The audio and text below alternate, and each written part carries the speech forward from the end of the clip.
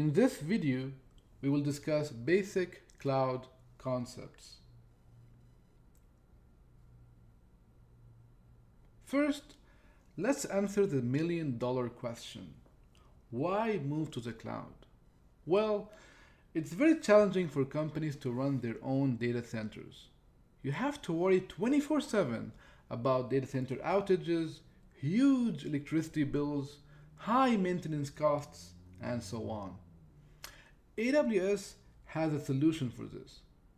Companies can now focus on their business applications, and AWS can take care of all the headaches and responsibility of managing data centers.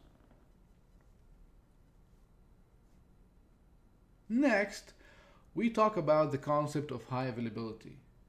A highly available system is a system that's available when you need it. YouTube is an example of a highly available system. People always count on YouTube whenever they want to listen to music or watch videos. Ideally, all hospitals should be highly available to the public. If I break my hand, I will go to the hospital to receive immediate treatment.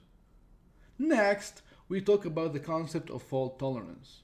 If a system fails to continue operating after a failure of one of its components, then it's considered to have no fault tolerance.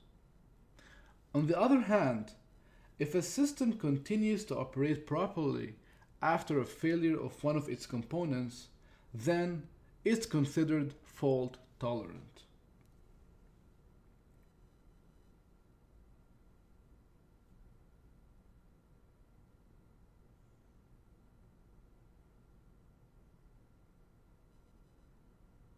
Next, we talk about the concept of scalability.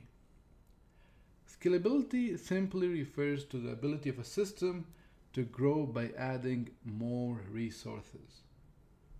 Think of a tree. A tree always grows, right? A tree never shrinks.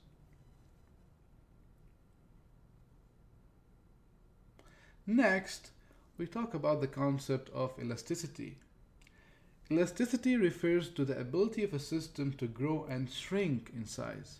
So remember, a scalable system can grow, but it does not necessarily mean that it can also shrink. However, for a system to be considered elastic, it must be able to grow and shrink in size.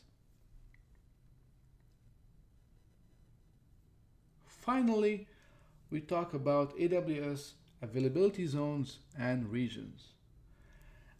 An availability zone consists of one or more discrete data centers that have redundant power, networking, and connectivity. A region is a geographic location that consists of multiple availability zones. And this concludes our summary. Ciao!